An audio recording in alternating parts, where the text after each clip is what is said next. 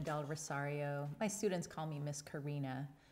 Thank you for joining me. I am a cultural worker and visual teaching artist. Now, you might not be familiar with the term cultural worker. What is that? Well, basically, in addition to using visual art, I also use other things like poetry or writing to build community. I think stories can help us connect with each other. And I especially like it when stories can go along with a picture or a piece of art. A lot of times we think about that phrase, a picture is worth 1,000 words. So we're going to kind of play with that idea. We're not going to use 1,000 words, but we are going to use words in a process that's called ekphrasis.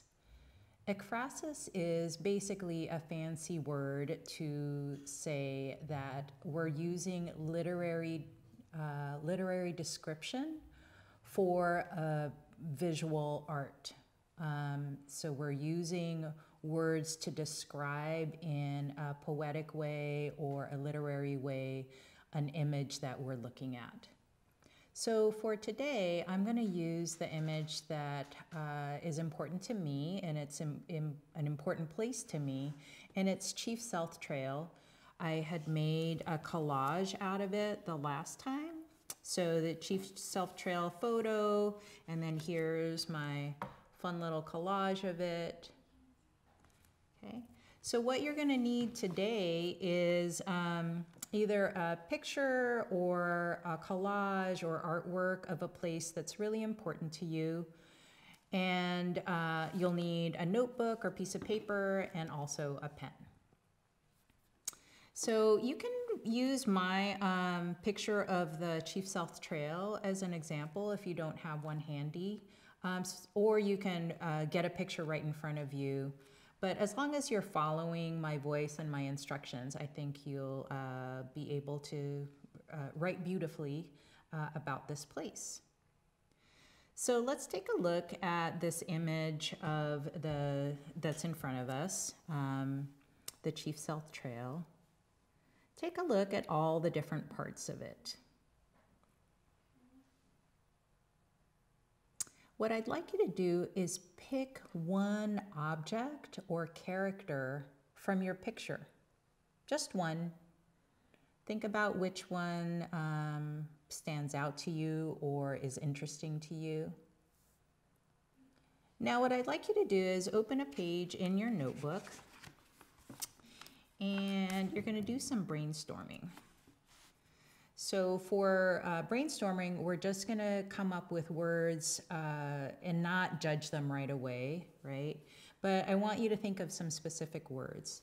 I want you to think about what this object that you picked from your picture, what is it doing? Come up with verbs or adverbs for what your object is doing. Come up with about 5 to 7 words. Okay, so I'll give you a moment to think of those words.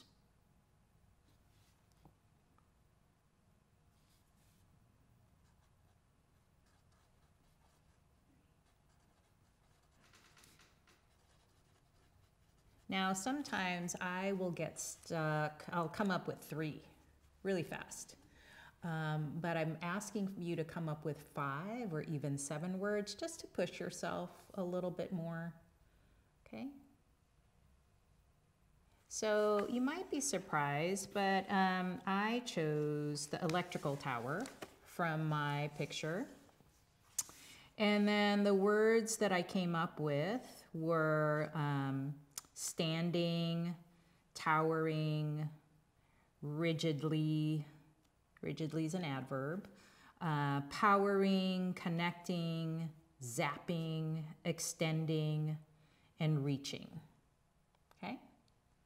So I actually came up with 8 because I kind of got on a roll after a little while. Okay. So now the next thing I want you to do is that thing you chose to write 5 to 7 action words about, verbs and adverbs, can you imagine that you're that thing? You're that character or object from your picture. Now, this time what we're going to do is, as we're picturing ourselves as that thing, I want you to ask yourself, how are you feeling? What are you feeling as that object or character? Here's an opportunity for us to use our imagination and maybe some empathy to try to imagine what it's like to be that thing. Okay, so this time, maybe come up with 3 to 5 feeling words. So take a moment to do that.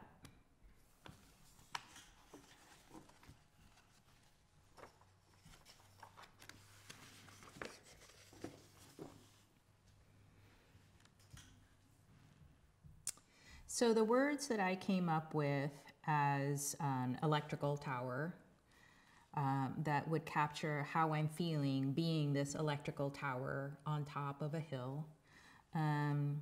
Tired, bored, longing, hot, and alert.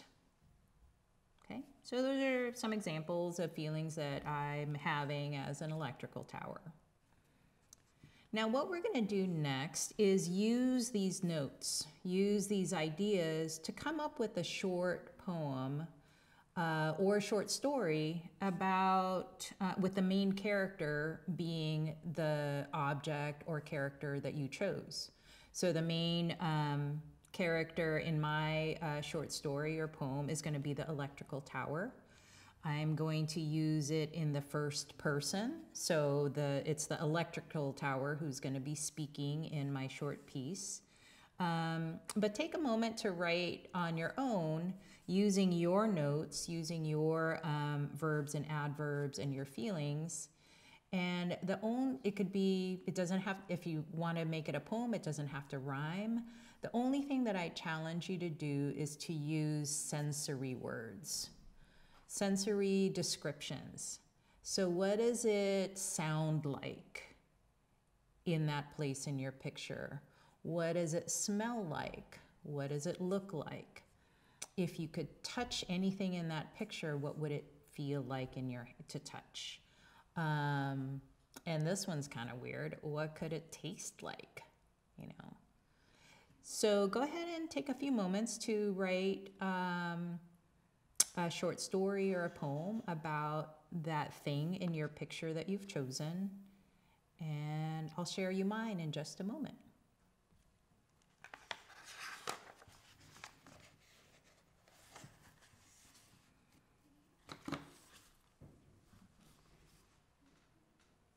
Like I said, I chose electrical tower as my main character for this piece.